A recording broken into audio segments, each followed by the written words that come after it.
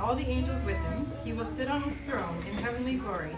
All the nations will be gathered before him, and he will separate the people one from another, as the shepherd separates the sheep from the goats.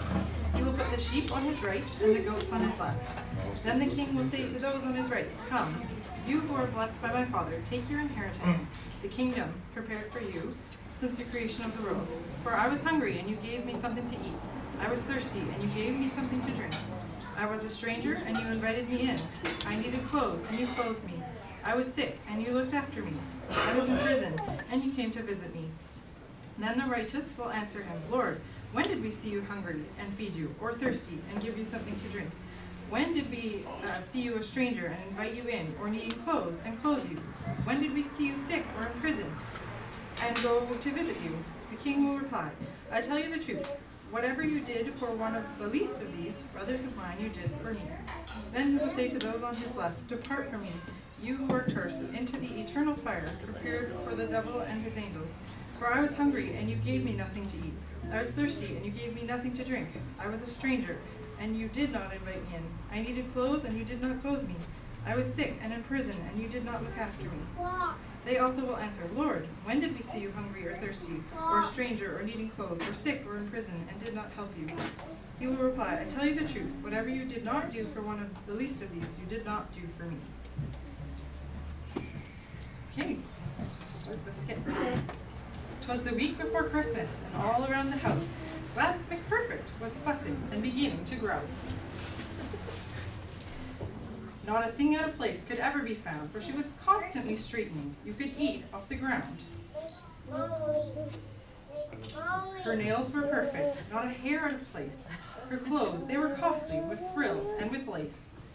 Her tree was brought in by the greatest designer, who cost her a fortune, but hey, this was minor. She dusted her Bible with painstaking care, in the hopes that the pastor would notice it there. With her nativity up and her presents all wrapped, Gladys felt sure she was ready for a long winter's nap. When what to her wandering eyes did appear but a note at the door saying a guest would be here.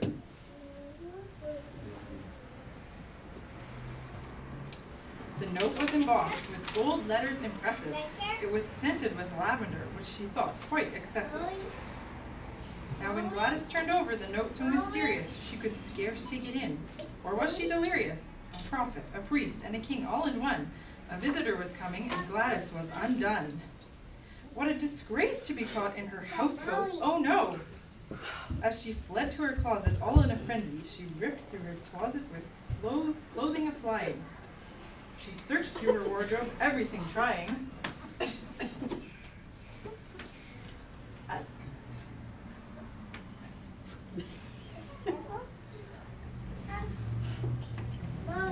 At last she emerged in colors so gracious. Oh. Truth to be told, she looked quite bodacious. True to form, she made her house ready and waited for royalty, feeling quite heady. Determined to be ready to receive her guest fair, Gladys went to the mirror to fix up her hair. She decided to sing as she then set her table. Joy to the world, our heart is full. She was sure to impress.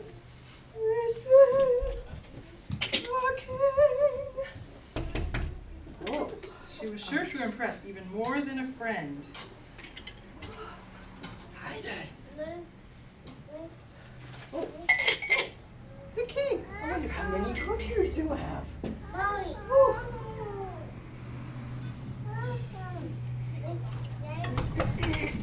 At last came the knock. Gladys felt all a twitter. Him already? Oh my! Wait! King, wait! I'm not ready! It was very last minute, but she threw on some glitter. Hello? The man at the door was so unexpected. Thank you! He was filthy and You're tired, not the utterly king. dejected. What do you want? I'm looking for food. I don't have any food. And what's that on your table? That's not food. king! How could this be that tonight of all nights this person would show up and give me a fright? Gladys grabbed the spray as she wasn't beyond admitting. She was glad to be smell of the rid of the smell he'd been emitting. Unnerved just a bit, Gladys poured out some tea. I must steady my nerves if I'm to meet royalty. I certainly hope that this is the king, and not someone else who wants some little thing. Well, that had better be the king. She opened the door thinking of some mottos to find someone else collecting pop bottles. What do you want? Yes? Come in, I can't hear you. What do you want? I need some bottles and some stuff. You want some pop bottles? What? You're thirsty. Well, this is BC. Go open your mouth and you'll have lots of drink. But Gladys was almost undone with her rage and sat herself down, her Bible to page. This is so crazy. The night he will come to instead have these strangers, a kid and a bum. When only a moment or two had elapsed, Mrs. McPerfect answered the door and collapsed. That had better be the king.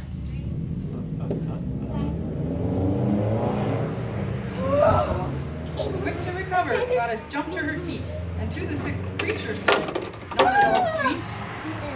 Yes, and what do you want? I was just in a car accident and I... Oh, don't puke on my floor. The king is coming. What do you want? The phone. The phone? I don't have a phone.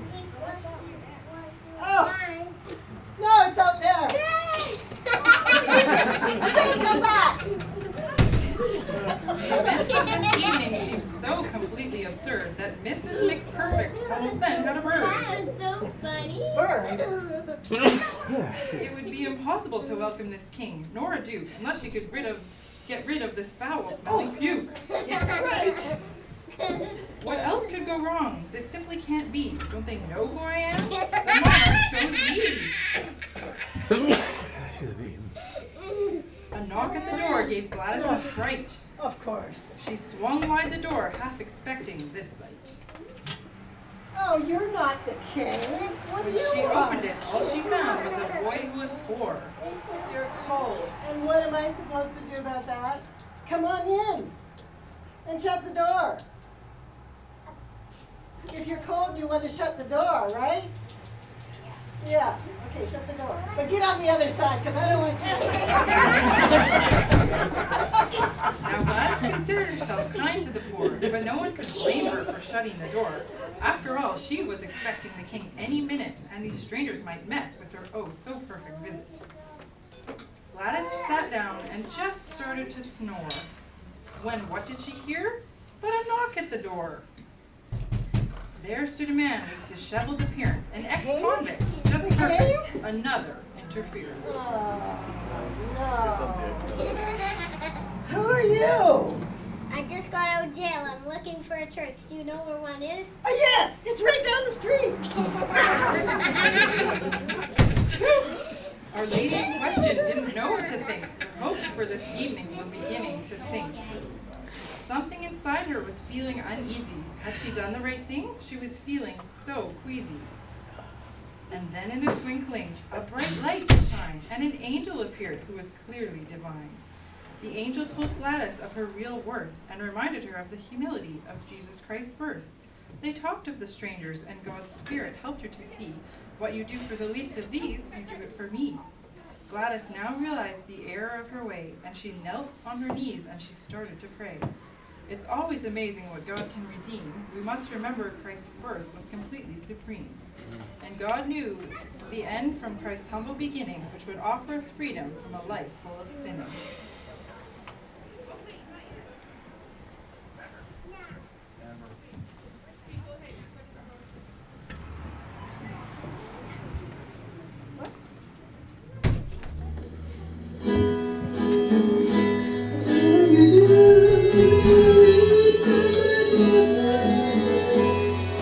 Please watch